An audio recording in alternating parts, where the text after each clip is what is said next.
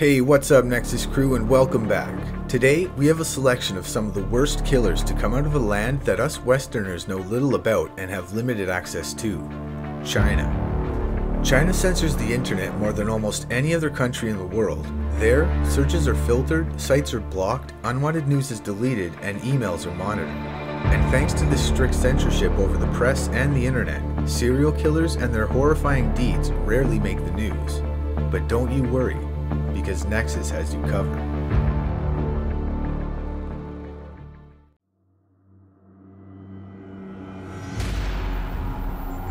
Chen Yongfang killed 10 people in Wenzhou in Zhejiang province in China between February and May of 2003. His victims were his competitors in the garbage collecting trade. These men would sift through trash to find any usable material which they could later resell. It wasn't an extravagant life, but it was enough to survive. But when business became tough, Chen concocted a plan to eliminate the competition. He began inviting his competitors to his home, where under the cover of his loud music, he would ambush them with a knife and ruthlessly stab them to death. He would then dismember them before dumping the body parts in different places across the city. News of his murders and arrest instilled fear in the people of Wenzhou, who began to look at outsiders with suspicion. And if not for a chance encounter when police officers knocked on his door to ask him to move a bicycle parked outside his house, he may never have been caught. When Chen opened the door, the police officers noticed blood stains on Chen and near the entryway. They entered to investigate and found that the home was virtually covered with the blood of his latest victim, who incidentally was also the owner of the bicycle. Police recovered a total of 229 body parts from Chen's victims in dumpsters around the province. They filled a reported 29 body bags. Chen's killings were motivated by theft. He had stolen 10,000 yuan, about the equivalent of $1,600 from his victims. He was, however, ordered to pay 9 times that amount to the relatives of his victims as funeral expenses, and the Wenzhou City Intermediate Court sentenced him to death.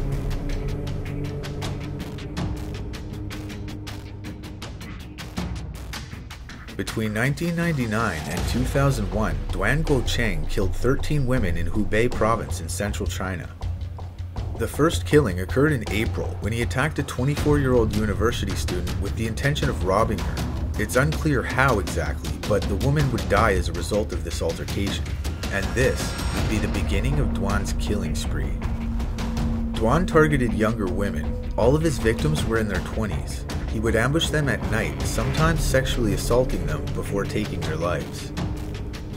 He had initially began targeting women walking alone in dark streets and unlit alleys, but soon his confidence would grow, and he began attacking them in their homes. His next victim would be found with more than 30 stab wounds. While the killings lasted in the city of Wuhan, women began cutting their hair and stopped wearing red dresses because there were rumors that the killer targeted women fitting that specific profile. This earned Duan the name, the Red Dress Killer.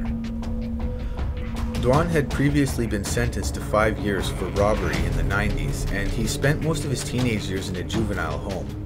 After his arrest and imprisonment, this led police to believe his killing spree was the result of his lonely teenage years and low esteem issues due to his physical weakness.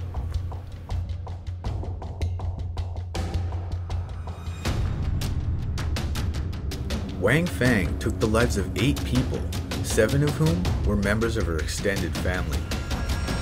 In order to accomplish this task, she used a potent rat poison called Duxiang, which had been banned in China since 1991 because of its overall danger to the public.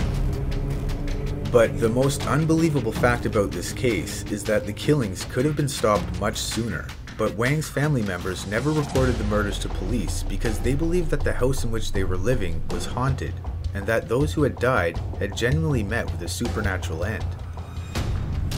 Wang was a jealous woman, so much so that she killed one of her nieces in 1996 by putting poison in a drink she made for the young girl.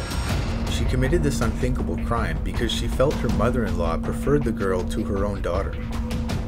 2 months later, she poisoned another niece because she felt the girl's mother disrespected her and her husband. Then, in 1999, another boy would face her wrath because his father, a relative of Wang, had an argument with her sometime earlier. Wang would go on to poison 4 more family members, including her parents-in-law. She was finally caught after she poisoned her 57-year-old lover and aroused suspicion from the man's family, who later went to police. She said she killed him, according to her, because he always failed to keep his promises.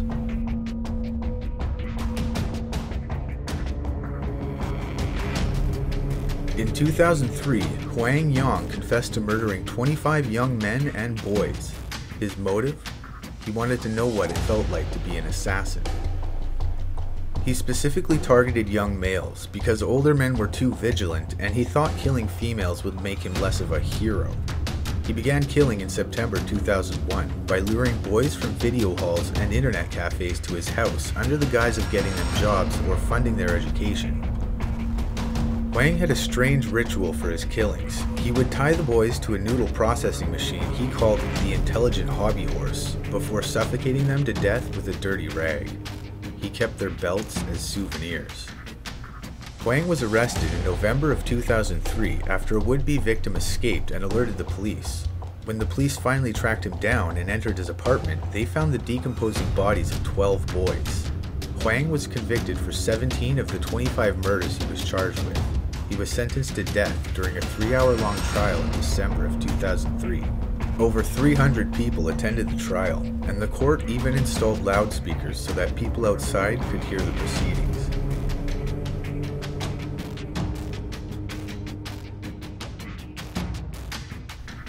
Wu Yangdong killed 10 people in the cities of Shenzhen and Nanjing between 1999 and 2003, and his murders were motivated by one simple thing: cold, hard cash. His first victim was a girlfriend of his, whom he killed in the most gruesome way because she kept nagging him to get married. He took an axe to her and mercilessly hacked her apart before strangling her to death. The next day, he would kill her daughter, then dump both their bodies in a well, then go on to kill another girlfriend, stabbing her along with her sister to death in October 2001. After this, he went on to rob and kill 3 truck drivers, a cyclist, and one of his co-workers.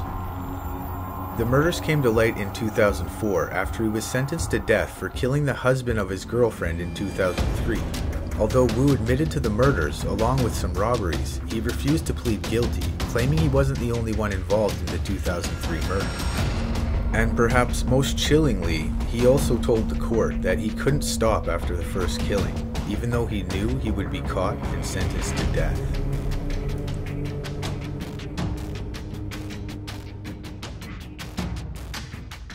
Song Jinghua killed 9 women in Beijing between 2005 and 2007, solely because they resembled his brother's ex-girlfriend.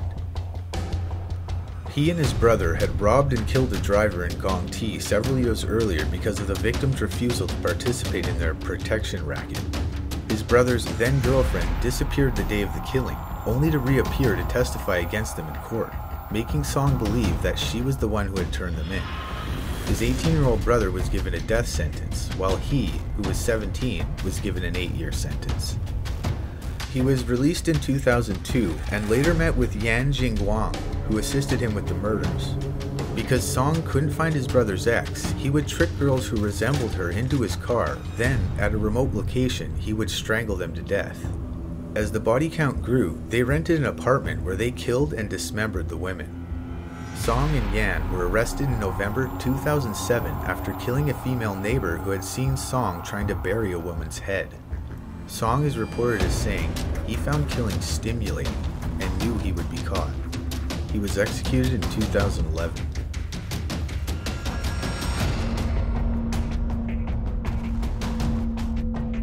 Taxi driver Lai Pingping killed 7 people, 4 of whom were sex workers he lured to his house between November 2002 and April 2003.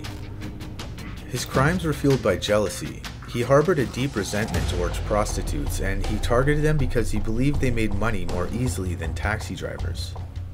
He found it easy to pick them up at night, then drive to a deserted location to have sex with them.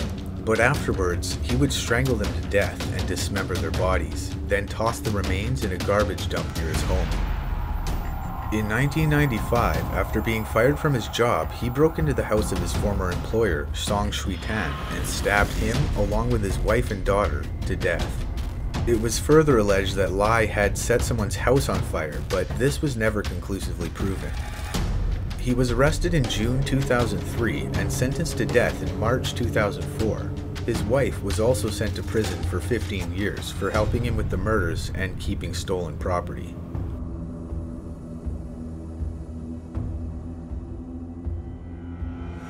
Alternately dubbed the Taxi Demon and the Taxi Devil, Zhao Wen began his murderous spree after his wife had an abortion without consulting him.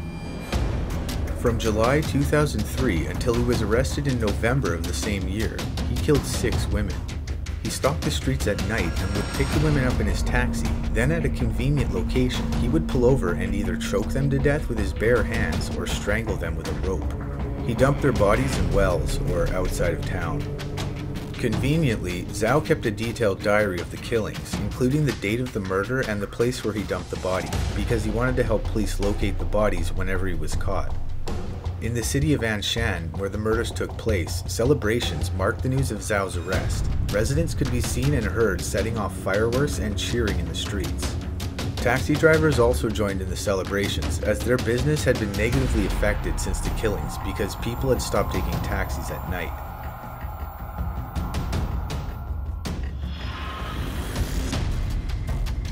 Gong Runbo sexually assaulted and killed 6 children in China's Heilongjiang province between March 2005 and April 2006. He also lured and sexually assaulted 5 others, although he did not kill them. His victims were all lured from internet cafes and were aged between 9 and 16. He was arrested on February 28, 2006, when a would-be victim escaped and alerted police.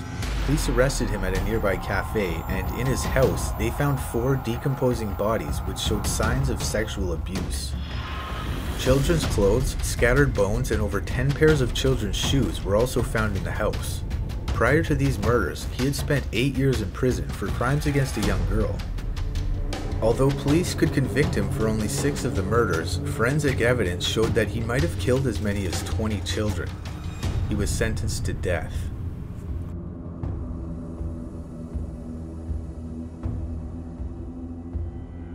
Zheng Kaigu is described as a highly trained marksman and a master of disguise, skilled at avoiding surveillance.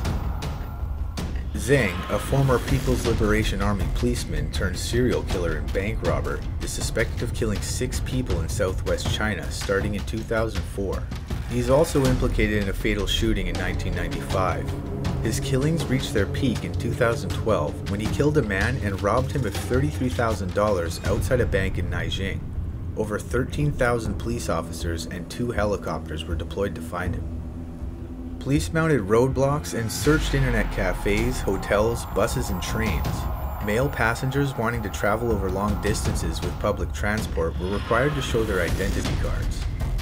Banks increased their security, and armed policemen began escorting people who wanted to make large withdrawals. A reward of 200,000 yuan was initially offered to anyone who could give details that led to his arrest. This later increased to more than 1.9 million yuan. To this day, he remains free. Thanks for watching, everybody. Don't forget to like and subscribe. Stay safe out there.